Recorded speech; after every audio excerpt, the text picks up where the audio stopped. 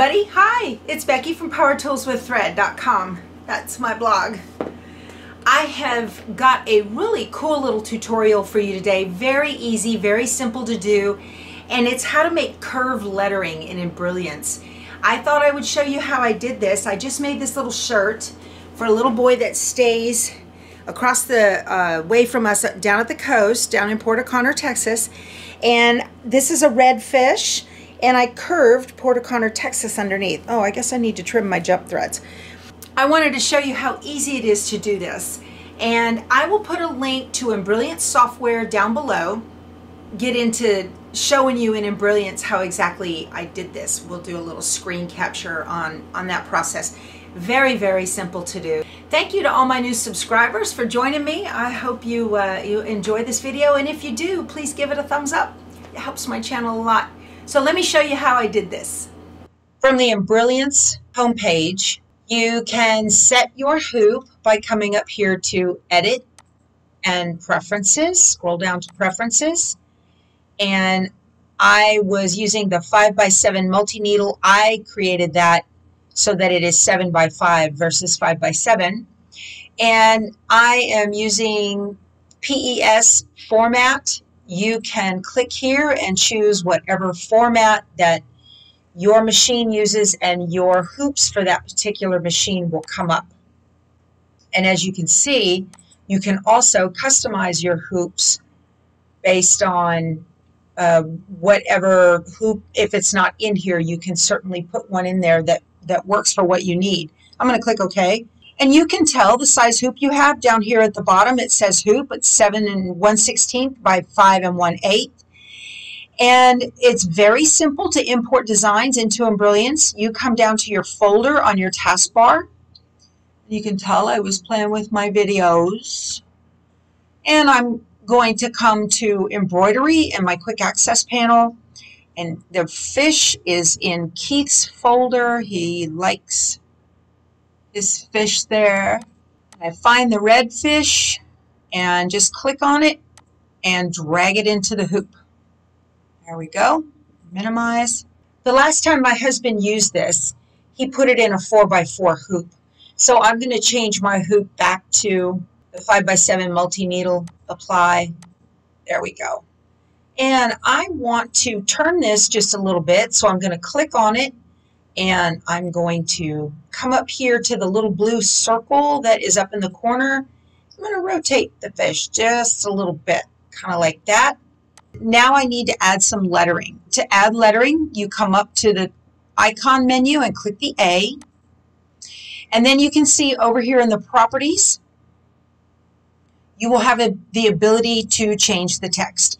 If it looks like this and you see that right away, just click on the letters tab and then they'll pop up. And you can see your letters are ready to be stitched right here. So instead of ABC, I am going to just type Port O'Connor, comma, TEXAS, and hit enter. Now the block font is an excellent font. It comes default with Embrilliance, and it has a full set of punctuation. So it did have the apostrophe and it had the comma. A lot of them won't. So a lot of the fonts don't. So this is a real good one to use if you need to have punctuation in your words at all. Now I want to make this curve. And so I'm going to, over here in the properties, there's 3 lines right here in a block. There's a straight line, and here's a circle. I'm going to click the circle. And then right here, there is the radius. And you can change the radius. By default, the radius is going to curve upward. So if you scroll this around, you can see the letters are curving and moving. Well, I want the letters to scroll under. I want them curved under the fish. So all you have to do is check this little box right here that says place on bottom, and it turns it. That's great. Now, if you grab a letter in the green box, you're going to move just that letter. But if you grab it on the thread text, it'll move the whole thing. Okay. Now, I'm not entirely sure that those are aligned properly. As a matter of fact, I'm pretty sure they're not. So I'm going to make sure that I have my letters are highlighted. I'm going to hold down my control key and click on the fish to get them both highlighted. See, now you can tell, or you can do Control A to select all. And I'm going to come up here into this menu. This right here centers in the hoop. We don't want to do that just yet. First thing we want to do is align both objects with each other. And by objects, I mean object number 1 over here in the right. Look in the objects panel. Object number 1 is the fish, and it has 5 different elements to it, 5 different stitch thread changes, and object number 2 is the letters. So I want to make sure that both objects are selected, and I'm going to come up here, this little icon that is below the center in the hoop. I'm going to click it, and we have the Align and Distribute panel. Now, you can see that these little images right here are one on top of the other. So you can align left, align center, or align right. And then over here, these little images are aligned side by side horizontally. So you can align to the top, center, and align to the bottom. But I'm going to align center and then click Apply. That moved that fish just a little bit. I'm going to click Close. And now I want to center it all in the hoop. And I'm just going to click this button up here. It looks like a little box with 4 arrows pointing it all toward the middle. There we go. That's it. I'm done. I'm ready to stitch this out. So I'm just going to go File, Save Stitch File As, and if you have a USB, which I don't have one in there right now, but you would scroll down to your USB and save it to your USB drive and then take it to your machine. I'm just going to click Cancel. That's how easy it is to create curved lettering in Embrilliance Essentials. So here's my first stitch out on Spanky on my channel. And I am doing a little t-shirt for a little boy that stays across the street from us in Port O'Connor, and you can see I am using the snowman. So I've hooped it approximately where I think it's going to go. It may or may not be exact center. That's the beauty of the snowman. So the interface, this is the Brother PR1055X Entrepreneur Pro, brand new from Brother. Those of you that have a Luminaire or a Solaris will notice that the screen looks very, very much like your screen on your machines. Let me get you in close so you can see what I'm going to do here. It lets you personalize your pictures on there. That's my son and his wife up in Colorado Springs, and it's going to rotate through. There's one of my viewers said Lulabelle likes to watch me on her TV, so I put that on there. I thought that was so cute. We'll go through these. I'll let you guys see my pictures. There is my block that was part of Moda's 2020 Countdown to Summer, and that's the Moda quilt. And there's my sweet baby girl Harley with her baby outside. And what's next? It only gives you 5. Nope, that's it. Okay. You guys didn't want to see that. I have it, the design is here on my Power Tools with Thread USB stick. And it is a red fish with Port O'Connor under it. Let's see. There it is. This is the one that I just saved. Yeah, I'm going to need to rotate that. So I'm going to hit Set. And at this menu, this is where you can do any of the rotation that you want at all. I'm going to rotate, and I'm going to go 90 degrees this way and tell it OK. And that's all the editing that I want to do. Here is where you can do size, rotate, mirror, all of that. Create applique, do stippling, very, very much like what's on the Luminaire. So I'm going to hit End Edit because I'm not going to do anything else with it. Now right here is where you can continue to rotate if you decide you want to do that.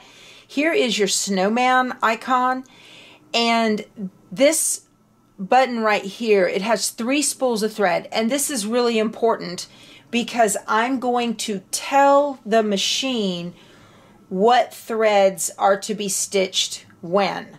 And what you do is you just hit the button.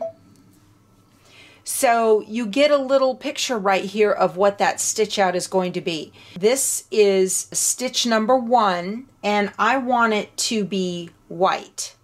And white on my machine is color number 6. So I'm going to hit number 6 and watch the 1 change to a 6. Okay. I'll go down to number 2. I think that's going to be red, the wine red, and that's color number 1. And then the next one, that is black, and on my machine black is color number 5.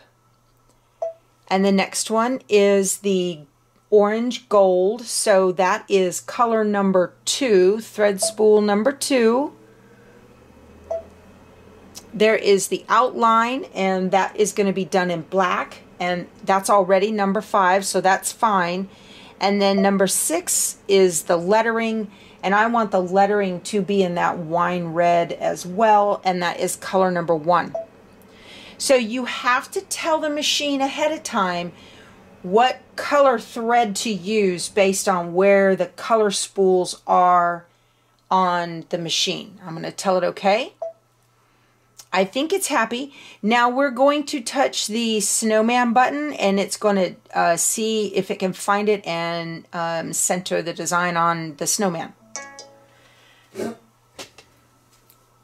Let's see if I tell it okay.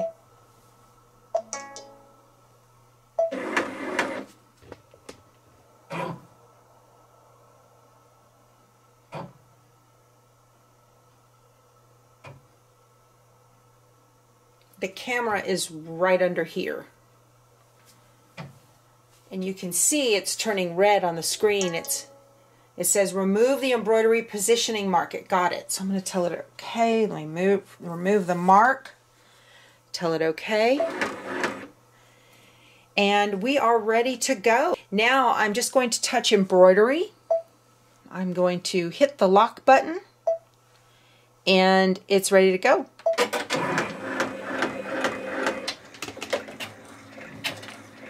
I have a piece of cutaway stabilizer under this. It's going to take 20 minutes to stitch out.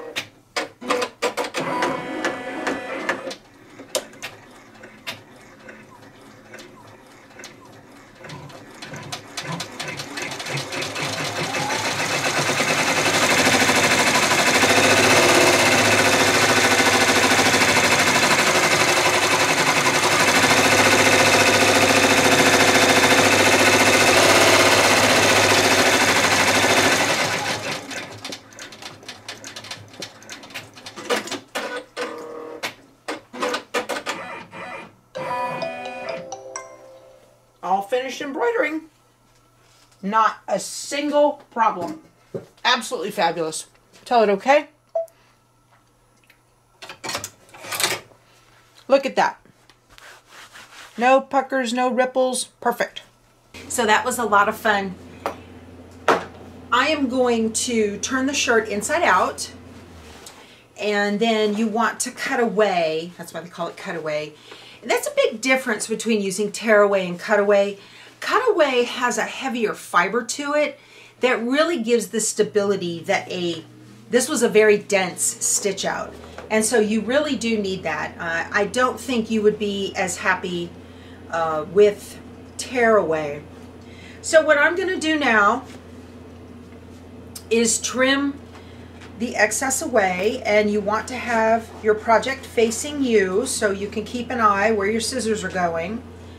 And I use the duckbill scissors, and it just, you know, you should almost be able to slide those scissors right around your project. And I usually go, 1/4 of an inch-ish, you know, kind of. I don't get real crazy about it. Sorry, my dog's taking a drink. I don't feel like editing this out. I've been doing this a lot today, so. Now, once you get the back, got it cut away. Don't cut away your knots, but the little tails that are sticking up, go ahead and trim those off. It makes a more professional finish. Now, one of the things that I do, and I would say especially with children's clothing, but anybody's clothing, nobody wants this, these threads can feel itchy against your skin. Sulky makes a product called Tender Touch. I recommend you use that, or if you don't have any of that, there is a Pellon product that is used as an interfacing in garment sewing, and it is called EK130, Easy Knit, EK130. Let me show you if you can see it. Can you see it? It's kind of translucent. EK130, Easy Knit. I got this at Walmart, and it is, it's a very, very lightweight iron-on interfacing. Harley, my dog, y'all, she barks because she's happy. You can tell she's not barking at anything. She's just making noise to make noise. See, I know there's nothing really to be barking at over there because the other dog is not at it as well.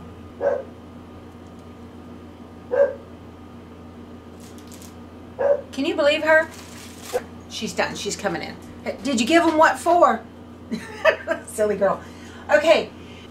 This stuff, the EK130, I got 2 yards of it at Walmart for $3.94. 2 yards at Walmart. Now the EK130, it has a bumpy side that it has the glue on it, and the other side is silky, silky soft. And what I like to do is fold it into quarters, and then you're going to round the corners. And that's just kind of a trick to keep those edges from coming up during the wash. If there's not a little corner to pull, it has a tendency to stay on much better. So I've rounded the corners. I just folded it into quarters, rounded the corners, okay? And that's big enough. It's going to fit over the entire design. And it will last for the life of the garment. So I'm going to go iron this on, and I'll be right back. Okay, it's all done. It's super soft, very soft, and it's not going to bother anybody, you know. Their skin will be nice. No, that's a good looking shirt. How about that? You tell me what little boy would not want to be wearing this. His name is Wes. He's going to get it. I think it's awesome. He'll love it. I need to make one for his sister, I guess. I can put Porter Connor in pink. Her dad's a big, big fisherman. They've got several boats down there, so. All right, you guys. Well, that's all I had to talk to you about on this video. I'm making videos like crazy since Keith's down there fishing. I will talk to you soon. Go sew something. Bye.